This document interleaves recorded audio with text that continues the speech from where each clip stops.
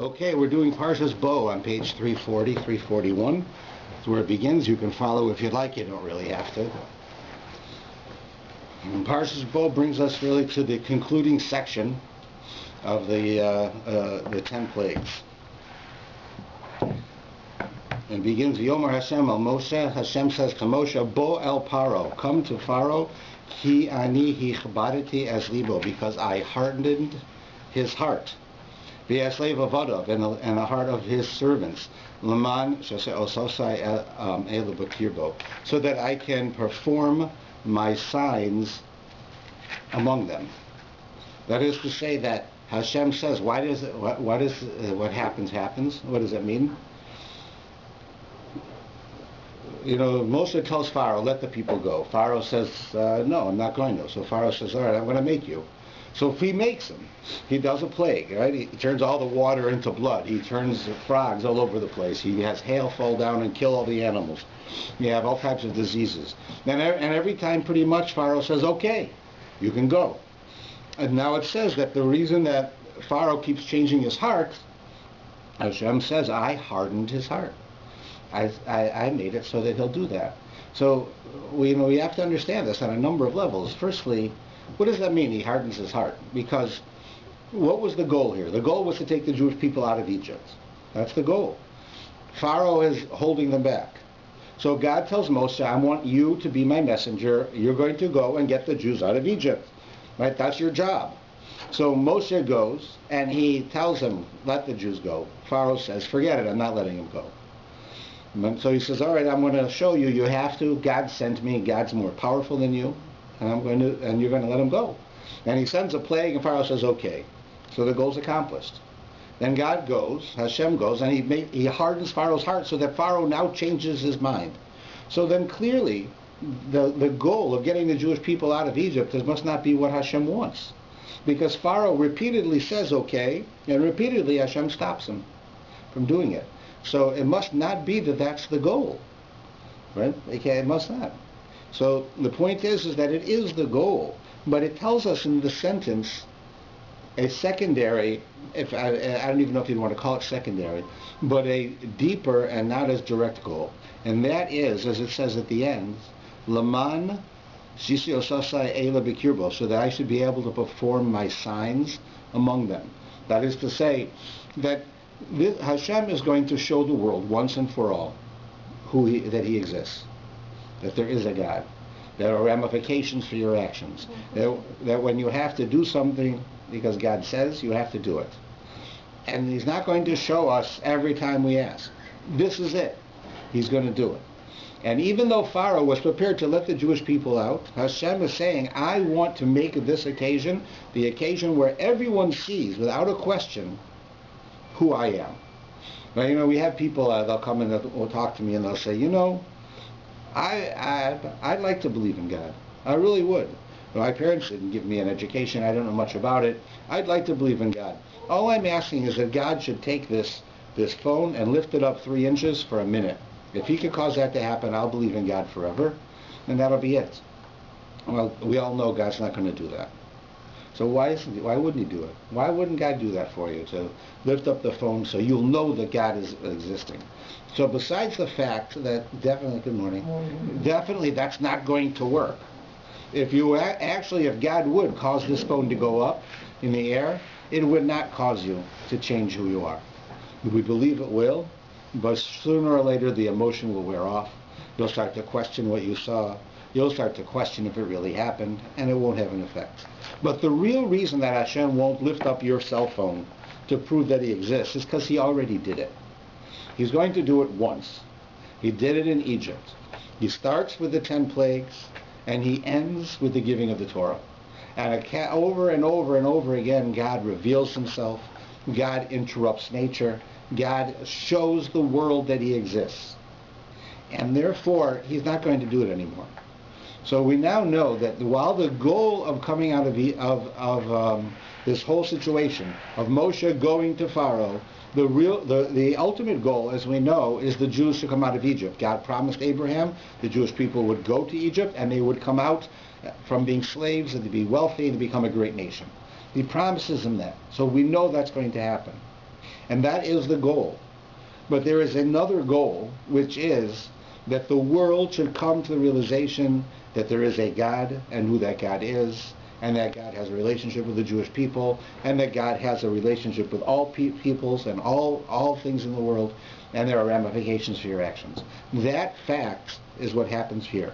It begins here with the 10 plagues. It concludes at the giving of the Torah. And from that point on, God is not going to lift up your phone. He is not going to make something happen to prove that he exists, because he already did it. Right? It's a done deal. It's like there's a famous story they say about, about a man going to the Louvre in Paris. I went there this summer myself. So you have all these amazing works of art, but certainly one of them everybody wants to see is the Mona Lisa. And it's so funny because the Mona Lisa, I think, in comparison to some of these other works of art, really pales. Not only that, but they have works of art there that are like 2 stories tall, and this thing is like a little tiny painting. It's not much of a painting at all. Nevertheless, it is an interesting painting, and it certainly has a lot to say. So the story is told that a man came, a special guy, a wealthy man came and wanted to go see the Mona Lisa. So the curator of the museum gave him a tour. And he brings him through the museum showing all the things. And he goes to the Mona Lisa, and he's there with his friends. And the curator says, voila, here is the Mona Lisa. It's the beautiful painting that everyone talks about. And the man sees it, and he looks at it, and he looks close, and he moves up, but it's very small. He was very close to it, and he looks at it, and he says, you know what? I don't know. This doesn't seem like much to me. Everyone's talking about this painting. It's such a great painting. It's not such a great painting. I don't know if I would consider this worthy of it, excuse me, of what everyone says. So the curator is listening with the usually stereotypical, what we would say, French arrogance. And he's not interested in what this rich Texan or American has to say. So he finally says to him, listen, sir, the worth and the importance of the Mona Lisa has already been decided. The world knows that the Mona Lisa is an extraordinary and a special painting. If as you appreciate it, you don't appreciate it, it's not the issue. It's already been known that this is an amazing painting. The only question is are you able to recognize that? Right? That's where the issue is. The issue is are you going to have enough intelligence, enough seichel, enough taste to be able to look at this painting and see the beauty? Not that there's no beauty if you don't see it. There is beauty. That the world, the critics, everyone has already decided. The question is, will you see it? And that's the same thing here. The world knows now that God exists. He did all of these things that the Torah tells about. That amazing, enormous miracles of enormous ramification. Lives were lost. Money was lost. Things happened. Right? The man and God touched at the giving of the Torah. All kinds of things went on. That's already been decided. There is a God. So the question is, are you going to be able to understand that? Are you going to be able to see that? Not that God has to prove to you that you have to lift up a cell phone. He's going to lift up a cell phone for you. He's not going to do that. He's already been proven. Now it's up to us. Now that's the point of why it says what it says here in the beginning of the Parsha, to teach us that you may know that I am Hashem, that the world knows that he's Hashem. That's one of the main purposes of the whole story. That this is the proof, right, for that purpose. So now, excuse me, Pharaoh at the end of page 340 and 341 finally says to Moshe, okay, it's enough already. All right, go and serve Hashem, here in the last line, right? Go and serve Hashem, Ivdu es Hashem, Elokeichem, miu miholchim. And he says, and who are you taking with you? Right? Pharaoh says to Moshe, all right, you want to go? Who are you going to take with you? So Moshe says, we're going to go with our young people and our old people. Right? We're going to go with both. We're going to take our sons and our daughters. We're going to take all of our sheep, our cattle, and everything, because it's a festival for Hashem. Right? And so then he says back, so be Hashem with you, as I will send you forth with your children. Look, the evil intent is opposite your faces. Not so, let the men go now. Serve Hashem, for that is what you seek. And he drove them out from his presence. So here we see that Pharaoh asked Moshe, who are you going to send? Moshe says, I'm taking everybody. I'm taking the kids and the old people. I'm taking all the stuff, all the animals. And Pharaoh says, I'm not so fast. You can't take the old people. Don't take the kids. And this seems to say, right? Was this to go out to have a religious ceremony somewhere, or was this... Well, Moshe never goes to Pharaoh, really, and says, we're leaving forever. Mm-hmm. He always says, we're leaving for 3 days to worship God. But it's understood that they're leaving forever. Right? He's just speaking in that manner. So finally what happens is that Moshe says to Pharaoh, when we go, God will tell us how to serve him. We'll take some of your animals, we'll take our animals, all of our people. When we go, God will tell us how to serve him. And this seems to be a message that Moshe is telling Egypt. He's saying to Egypt, we don't know yet how God wants us to serve him, but we're not going to take any rules from you. You're not going to tell us you can serve him, no, I'm sorry, your Sabbath is Saturday, you're going to have to do it on Sunday. You do it on Saturday, it conflicts with our business week. You have to do it on Sunday. Right? Moshe says, hey, we're not having any of that. We're going, and God will tell us how to serve him. That's the simple understanding. But many of the commentators tell us that that's not a message to Pharaoh at all. That's a message to us. And that the Jewish people here are about to leave Egypt. They're about to become a Jewish nation. They're about to become everything that they were promised to be. And Pharaoh says, right, all right, go. But I'm going to give you these rules. Moses says, no, you're not going to give me any rules. The point being is that when the Jewish nation goes out to become the Jewish nation, understanding how they are supposed to worship Hashem is going to come from Hashem. It's not going to come from the people. It's not going to come from an outside source. Judaism and the essence of what it is and its relationship with God is not affected by what the powerful people of the world say. But what he's telling us here is when Moshe makes this statement that Hashem will tell us how to serve him, what he's saying to us is that we all go and we work. We spend our lives trying to be good people, trying to follow the Torah, following the Word of God, trying to help others, do all of the things that the Torah expects of us. And we can know that we put in the effort. And we can know that we dedicate ourselves. But the truth is, we really don't know if what we're doing is exactly correct. Now, don't misunderstand me. I'm not saying that we're following a Jewish law and we don't know if the Jewish law is right. Excuse me. Jewish law is right. What I mean is that if a person is an intelligent person and they strive to learn more and more and more so they can understand Torah better and teach Torah better, we don't know if that person, that he himself doesn't know if he's fulfilled his potential or not fulfilled his potential. He knows he worked hard, but he doesn't know how far he got. That he's only going to know when God tells him. That will be after we pass away. We know we have potential, but we don't necessarily know if we fulfill that potential or what that potential is. The Gemara illustrates this. It tells a story that one of the Rabbanim went up to heaven. He had a prophetic vision in a dream. And they said to him, what did you see when you went up there? And he said, well, you know what I saw? I saw that it's an upside-down world. It's an upside-down world. And so what does that mean? The people who in this world are high, in the next world are low. And in this world, the people who are low, in the next world, they're high. It's an upside-down world. It's confusing world. Okay. So he says, what does that mean? So we simply understand the people here who are low.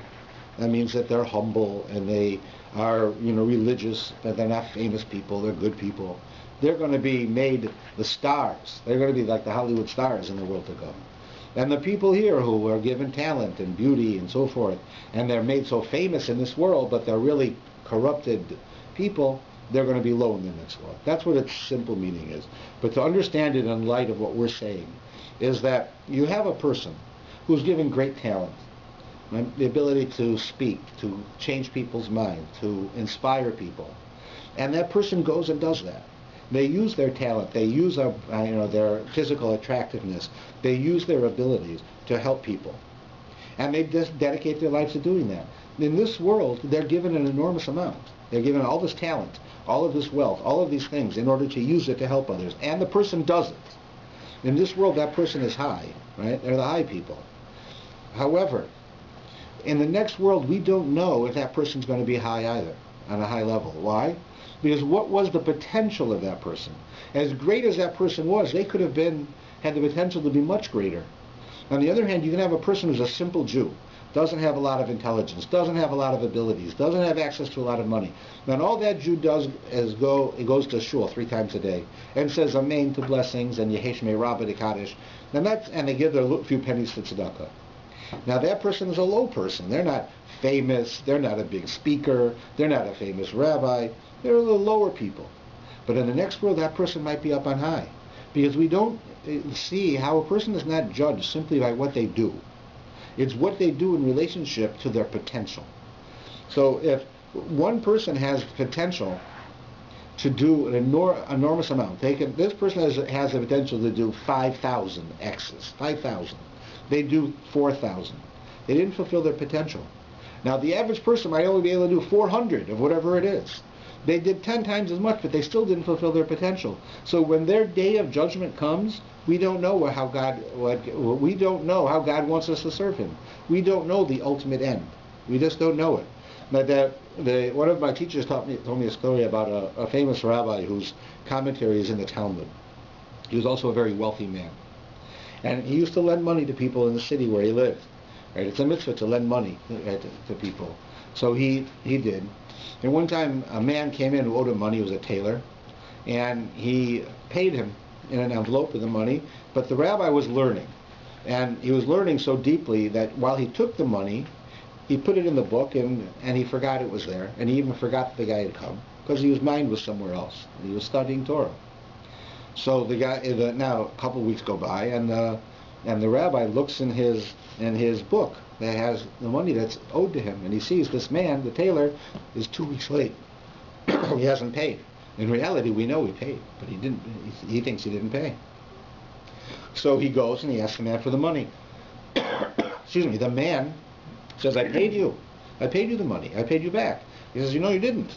So he takes him to court, Jewish court. The Jewish court decides on the side of the tailor. The tailor says he paid him back. Right? So they say he paid him back. Now the rabbi, as far as he knows, he wasn't paid back. But that's what the judgment is. That's the judgment, and you don't fight that, and that's how it goes. But the people of the city, they didn't believe it, even though the judgment was that the man paid back. The reality is the people said, you know what? Something's wrong here. This rabbi's not going to say someone didn't pay him when they paid him. So they stopped going to this tailor.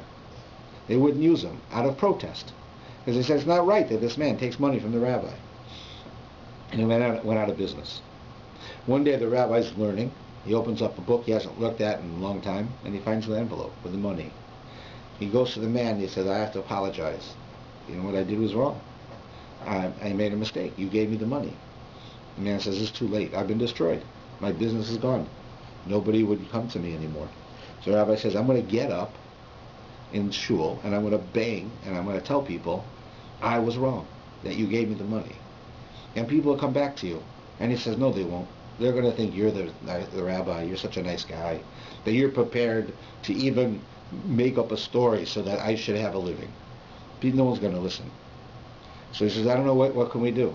So the rabbi says, "Wait, you have a daughter, I have a son. Let's get them married. And then if my son and daughter, our son and daughter get married, no one's going to think that I think you're a criminal. No one's going to think that I believe that you didn't pay me back. Everyone's going to know." So they did it, right? And the man and the 2 kids got married. And of course, people realized that the tailor was a good person, and they listened to what the rabbi had to say. And the tailor was able to make a living again. The point being is that here you have an occasion where people are making efforts. They're doing things, right? And you often don't know what's expected of us. Here this tailor did exactly what he was supposed to do. And yet we don't know how God wants us to serve Him. We don't know what God wants from us. On the one hand, it appeared that God was treating him terribly. The man lost his business. And on the other hand, his daughter married the son of this world-famous rabbi, and the whole world now treats him with great respect. So we see often that when a person is in this world, we do everything we can do. We often don't know what is expected of us. We know that we have to follow the Torah. We have to do the best we can. But often we don't realize the potential that we have and the amount we can do. So it's our job then to do everything we can and to keep working and striving and growing and never saying we've gotten to where we should be. because we never know where that should be actually is. Okay, now we have, of course, one of the most famous things in here, which is the plague of the firstborn. The last plague where the firstborn children are killed. Let's come across it. It's 356, 57. The Jewish people are told to take this, the blood of the lamb, put it on the doorposts of their house, so that Hashem will pass over their homes, and that only the firstborn children of the Egyptians will be killed, and any Jew who puts this on there, they won't be killed, right? And we have a problem. We know that God tells Moshe, go to Pharaoh and tell him this is it. I put up with you long enough. You had all these plagues, you're still not coming through, so I'm going to kill the firstborn. Every firstborn in the country. Human, animal, they're all going. Except for the ones that we know, the Jews. But all of them are going. Right? God says this is going to happen at midnight. Okay? So Moshe goes to Pharaoh. And the words in the Torah tell us, he goes to Pharaoh. He tells him, God says the firstborns are going to be killed. And it's going to happen at about midnight. And here you notice that Moshe changes the words. God says it's going to happen at midnight. Moshe tells Pharaoh it's going to happen at about midnight. So you'd say, why would he say that? Why would Moshe change? Why is he being more tzaddik than Hashem? Why is he changing the words? Well, that's my question. So, what is the point? God says at midnight. That means at midnight it's going to happen. What God says is true. Moshe says about midnight. Moshe, for some reason, is afraid God just watches off. That God says midnight, it's going to be 3 seconds later. So Moshe doesn't want there to be a problem. Well, that can't be. Right? I mean, God knows what time it is. Right? It can't be that God watches off, that Moshe thinks that God watches off. That Moshe might think that God doesn't know. But of course he knows. There's got to be a different reason. So the commentaries, especially Rashi, says that the reason is because Moshe understood that Pharaoh would be relying on his astrologers to know when midnight was. And they could be wrong.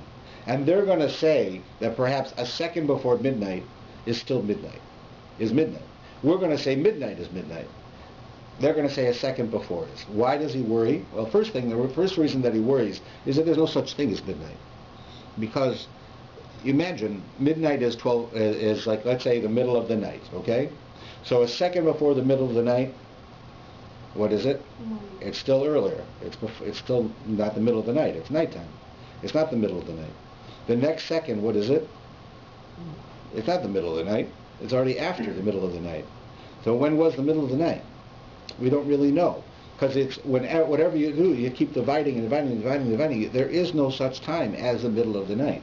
So Moshe says, well, God knows when the middle of the night is, even though we don't know. Pharaoh's astrologers are not going to know when it is. They'll make a mistake. And they're going to say that perhaps 30 seconds before midnight, that's the middle of the night. And that time's going to come, and nobody's going to die, right? And so they're going to say that Moshe lied, and this God is false. You say, wait a minute. So they're going to say that, right? 30 seconds before is midnight. Then 30 seconds later, they're all going to die. Everyone's going to die.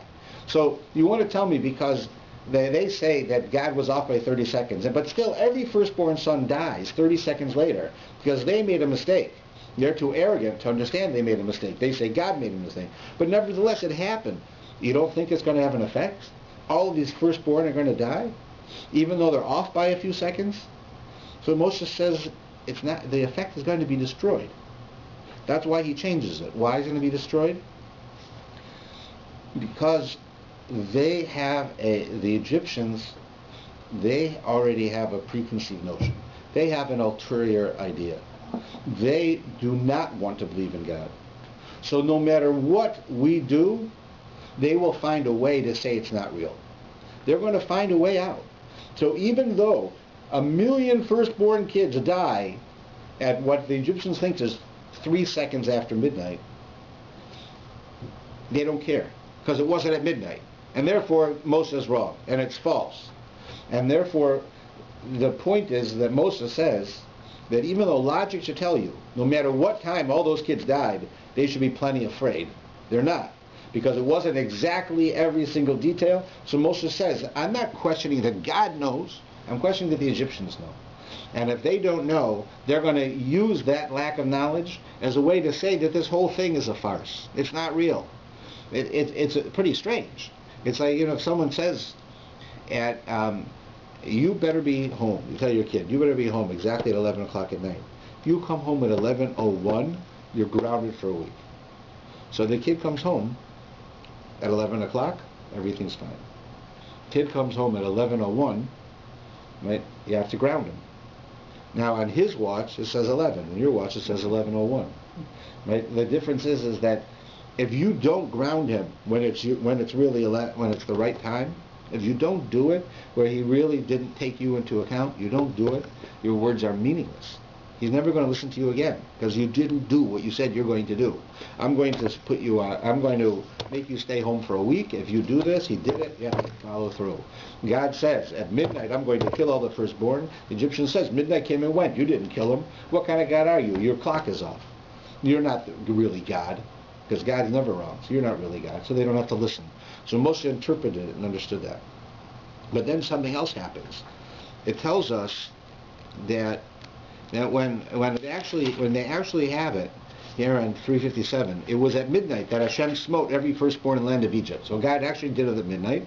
From the firstborn of Pharaoh sitting on the throne to the firstborn of the captive who was in the dungeon, and every firstborn animal. Pharaoh rose up at midnight, he and all his servants and all of Egypt, and there was a great outcry in Egypt. So here you gotta wonder again.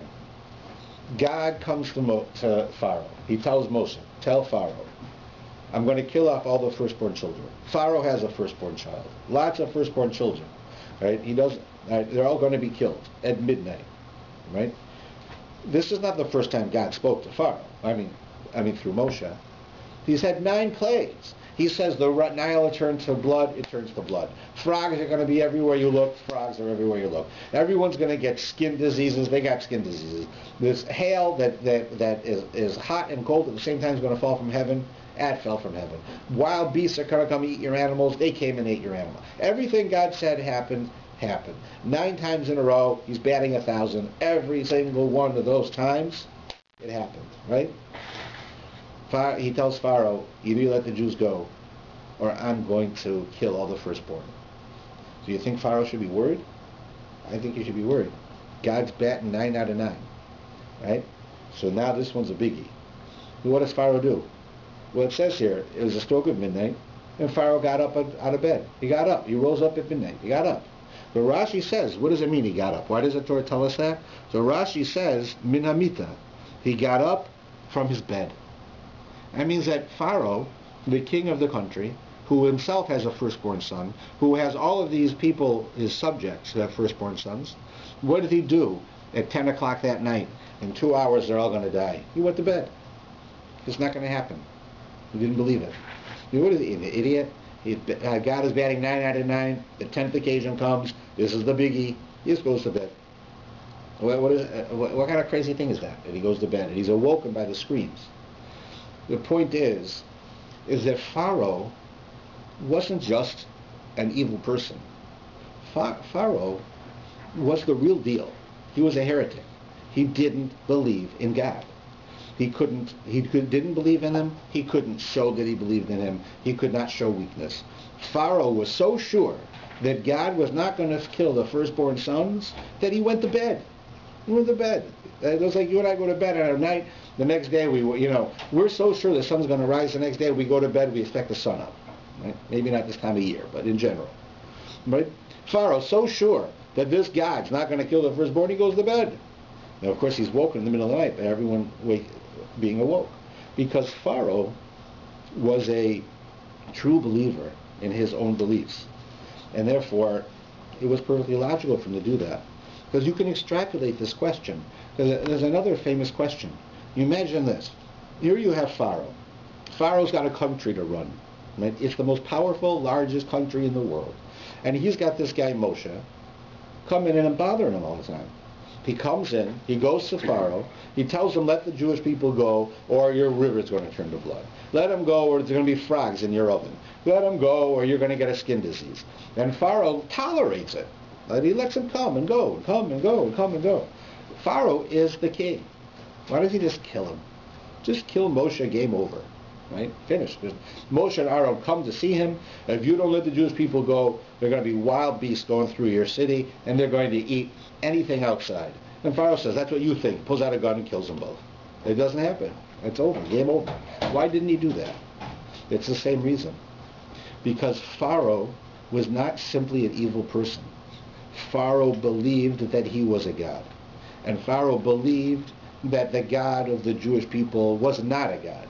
And therefore, if he would go and shoot Moshe and Aaron, if he would kill Moshe and Aaron as a way of stopping this, then he is showing that he actually believes that it's possible for them to do this. By him allowing them to keep coming and he keeps saying it's not true, you're not right, it's not going to happen, he keeps what he's doing.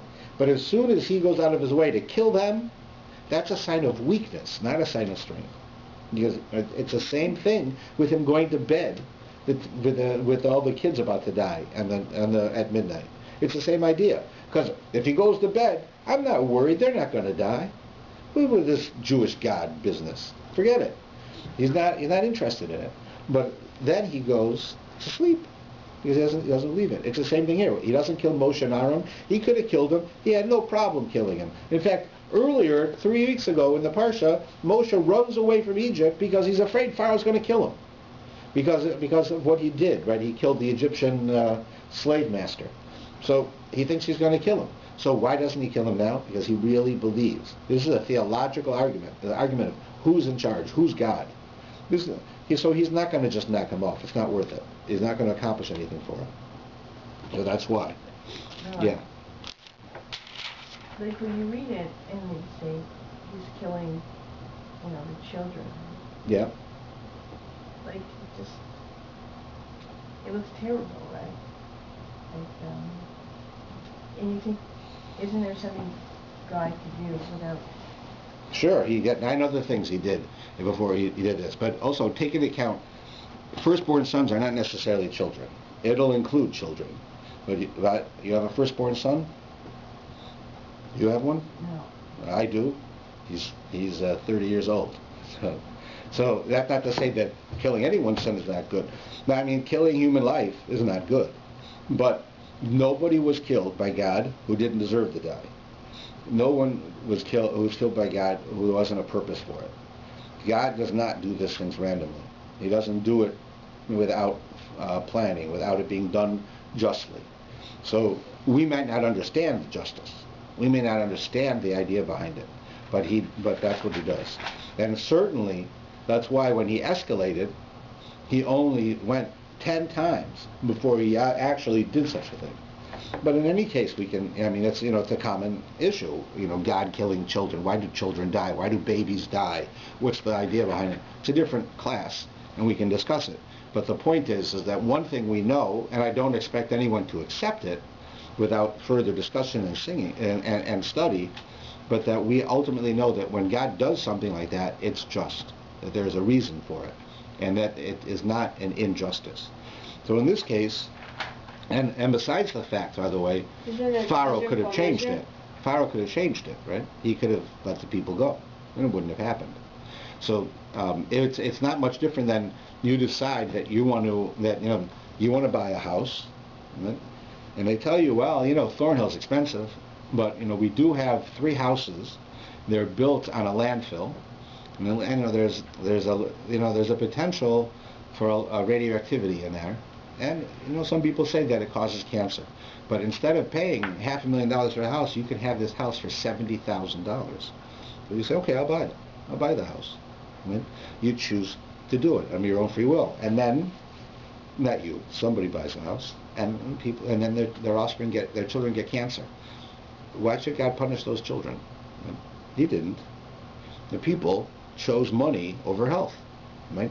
Now, it's not 100%. Right? Nobody says it's 100%. Now, it's like a person who smokes cigarettes. Because you smoke a cigarette doesn't mean you're going to die from lung cancer. The chances are much greater that you will, but it's not going to happen for sure. Right? Nevertheless, you still have to make sure that you don't do those things to take care of yourself. It's the same idea here.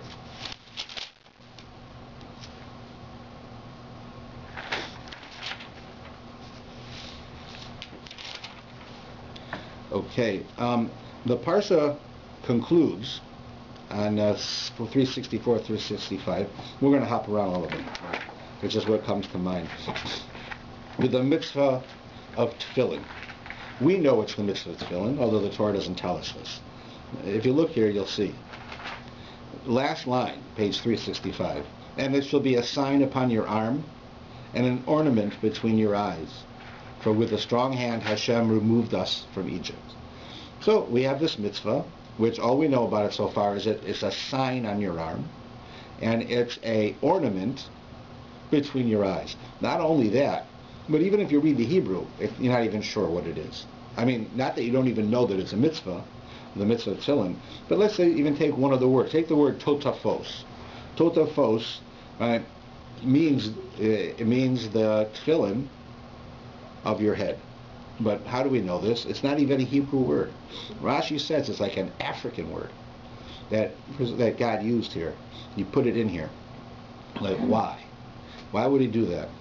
So there's many different explanations for this, but what we're getting from here is this: whatever this mitzvah is, and the secret, we already know the secret. We know what it is. You and I all know that this is the mitzvah of tefillin, but it doesn't tell us that. This mitzvah, right, number one, when you read the words of the Torah, you don't know what it is. Number two, even if you read the words of the Torah well, you're still not sure what it is, because some of these words are not normal Hebrew words. So there's some reason God is hiding the meaning of what this means in general, and even if you're an expert, he's hiding the meaning. What is the purpose of God telling you that you should wear something on your arm and between your eyes, and then he doesn't let you know what it is? It's a sign and it's a jewel. That's all it says. How do we know what it is? If you've ever seen tefillin are extremely particular. They're made out of leather, and it's got to be a certain kind of leather, and they're made in a certain way, and there's a certain number of boxes, and each box has a certain parsha, right, a little part of the Torah written perfectly on the inside of it, and it has to be worn in the daytime and not in the nighttime. It's worn by men generally, not usually by women. It's by adults, not by children, by Jews, not by non-Jews. All of these rules with tefillin, many, many, many rules with tefillin, how to make them, how to write them, how to wear them, many, many rules. And yet the Torah doesn't even tell you what they are. And this is an important point. Just as this Parsha has in it the actual, real proof to the world that God exists, where God exposes himself to the world and tells the world, I am God. I do these plagues, I am splitting the Red Sea, I'm giving the Torah, I am breaking the laws of nature, I'm going to appear to you, I'm never going to do this again. So you tell your children, you know that there's a God. You don't believe there's a God, you know there's a God, because you saw this happen, right? That's in this Parsha. But there's another thing in this Parsha that's just as significant, but a little more subtle. And that is the fact that when one uses the book that God gave us, gave the Torah. So the Torah is a physical book. You can read it, you can see it, you can evaluate it. And you can, it's written by God, it's not written by God. You can argue back and forth. The end result will be that it's written by God. But parts of the Torah clearly are telling us that there is something else that you need to know in order to understand how to live as a Jew. And it's not written down. And that's what we call the oral tradition. The oral tradition, which was written down later in what we call the Talmud or the Mishnah, is all of the laws and all of the mitzvahs and everything that God taught Moshe in its full form, with every detail. The Torah, we understand the Torah one of two ways. But let's just use one for now. One of the ways that we understand the Torah is that the Torah, this book right here, that you have here, is the notes, so to speak, that the student writes when he goes to a class. Like you go to class, right, and the teacher gives a class for 45 minutes. During that 45 minutes, and maybe he'll say 16,000 words, right? You know, as he's explaining things. What do? You take notes. What do? You write down. He talks for 5 minutes, you write down one sentence. Why do you write that one sentence? That's not what he said. It's just one sentence. Because after the class, you'll look at your note, and it'll remind you of everything he said. Right? That's by looking at it. If you didn't write the note, you'd forget what he said. But the note sort of triggers the memory for you. That's how the Torah is. God taught Moshe every detail about every single thing. Moshe wrote, so to speak, wrote notes. God told him what notes to write. Those notes hint to all of the other information that was told to us orally, not told to us in writing. It was taught orally. And that, therefore, the Torah is like those notes. So this mitzvah of tefillin being put here is telling us, not only do you finally have a proof that there's a God, that happened earlier in the Parsha, but now I'm giving you a proof that the Torah that you're going to receive in a couple of weeks, in Parsha's Yisro, when we get there, that Torah that you're going to get, you also have to know that there's more to it than just those written books. And I'm proving it to you now. How am I proving it to you? I'm telling you, the way you will remember that you went out of Egypt is you're going to wear a sign between your eyes, and a jewel between your eyes, and a sign on your arms. And if you don't, you're going to get in trouble. Well, what is it? What is it? What is it? You know what it is because the oral tradition, the Talmud, tells you what it is. If you deny that the oral tradition is true, there's no such thing, I only follow the 5 books, you're never going to know what those are. Then even if you think, I'm such a big Torah scholar, I'll figure it out myself from the notes, then tell me, what does totafos mean? It's not even a Hebrew word. It's there on purpose to tell you the oral tradition exists, and it's real. I'm not going to prove it to you again, God says. Here is your proof. And he puts it here at the end of this Parsha. But that's why the tefillin are put in here, and it doesn't tell you that they're tefillin. We learn all about the laws of tefillin later. But all we know here is that the one on your arm is a sign, and the one on your head is a jewel. What that means, we don't know. But the Talmud tells us that. And when Moshe wrote this, he knew. And he told it to the elders, and the elders told it to all the people, and the people then told it to their children, and their children told it to their children, until we're supposed to have that information. I have a question. On his time, in his time, men and women were stealing, or just men in Moshe's time? Just men. The law is, because according I heard some women, they were feeling, but I don't agree with it. okay, I think men should according to halacha, Ashkenazic halacha, under certain circumstances, women are allowed to fulfill positive mitzvahs that they are not required to fulfill, like shaking a lulav. A woman is not required to shake a lulav during Sukkot. It's a positive mitzvah that is governed by time. It's done at a certain time. Therefore, a woman is not required to do it. The Ashkenazim believe that a woman is allowed to do it. If you want to do it, you can make the blessing that says, you commanded me to do this. And therefore, you fulfill the mitzvah. A woman fulfills the mitzvah. It's the same, tefillin applies in the same way. However, tefillin does have a number of other laws that can be affected by the physical reality of the person, but it's the same. So there are, history tells us that there were women who wore tefillin. Not women, like many. There were certain individual women who worked on themselves and who grew and who fulfilled all of the mitzvahs that they were required to do and wanted to do additional mitzvahs and chose to do this and were allowed to. So, but it's not common. It's extremely rare. It's rare throughout history even. Okay?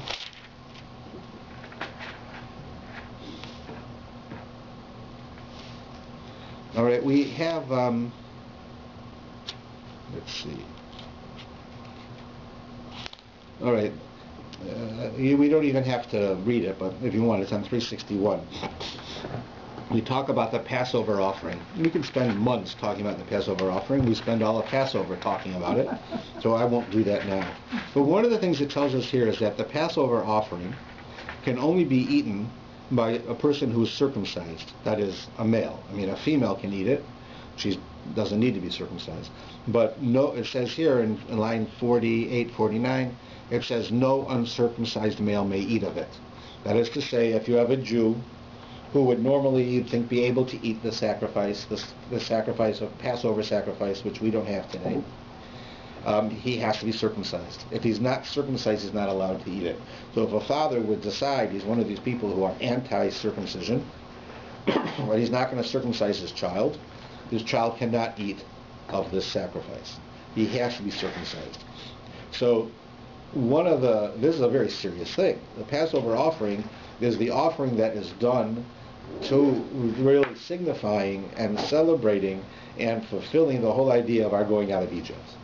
Right? So to say that you're not allowed to eat it is a very serious thing. To say such a person can't do it. Therefore, circumcision is a very serious thing. Because for it to say that you can't do this is a big deal.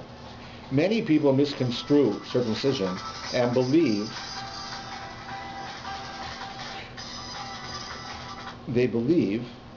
that if a man is not, a male is not circumcised, he's not Jewish. I've had people say this to me. They believe this to be true. And that's not true. That's why I'm bringing this up. It's a serious error on the part of the people to not circumcise sons. It's a very, very serious thing. Probably one of the greatest things a person could do wrong. But if you don't circumcise your son's still Jewish. Right? Circumcision does not make a child Jewish. So they tell stories about Rabbi Chaim of Brisk, who was a very well-known rabbi in his time. He was Rabbi Chaim Soloveitchik. So the name Soloveitchik you might have heard because they're still his great-great-grandchildren are still rabbinic leaders. So he said that with him, that one time that in his city, there was some people who weren't circumcising their children, and the rabbis got together, and they wanted to make a rule that person would not be written in the journal. Like in Europe, they had a journal of everyone who was Jewish. Right? The government made them keep it. They kept it for their own knowledge, so that they could always look back and see who was Jewish. So it wouldn't be a question. And these were authoritative books that were kept by the Jewish community. And they wanted to say that if a child was not circumcised, he would not be put in the book. That is to say, he's not Jewish. That's what it basically means, right? So the rabbis wanted to do this as a form of like a ramification for the parents. The parents to realize how serious it is that you're not circumcising your child. And because you're not doing that, your child's not being put in this book, right? Which is like he's not Jewish. So Rabbi Chaim defend Eretz Israel if he's not? What? How is he going to defend Israel if he's not? Well, it's a long time ago. It's a different time. So what he says is that Rabbi Chaim wouldn't allow this. He said, you can't go and change the rules. The rules are, you're Jewish, you're Jewish. You can't go and change a law as a fence. In other words, the rabbi said, we need to make a fence to stop people from doing this. So we're going to say, your children are not going to be in the book if you don't circumcise them. The Rabbi Chaim said, you can't do that. Because that's like telling the world that they're not Jewish. And they are Jewish. The point being, the Rabbi Chaim was sending a message that a Jew, no matter what environment they come from, where they are in their world, where they are in their life, how far away they are from Jewish life, to the point that they could actually live and now be an adult, and a Jew who has not been circumcised, right, to actually be that way, you still have a chance, you still have the ability to come back and to become a Jew like everyone else. You are already Jewish. When we say a person is no longer Jewish, hope is gone, because everything's gone. The game's over. But if we tell them, no, you're still a part of the Jewish people, you're still Jewish, you still have the ability to make a contribution to the Jewish people, to help yourself. So Rabbi Chaim was saying you never can take that away, no matter what. You can't take that away from a person. And therefore the fact that circumcision is a horrible thing, that if you don't circumcise children. And it means you can't eat from that sacrifice. And it means many other things, and very, very serious things. But it doesn't mean you're not Jewish. And yet that we're never allowed to play with. A person who remains Jewish always has the ability to become a holy member of the community, a holy person, a person with the right path. They don't lose that ability. And therefore, even in the case of circumcision, that story tells us that. Now, I just wanted to conclude with that because of the people's misconception. So there's a few thoughts on Parsha's boat. I guess we'll stop here. Our time is up.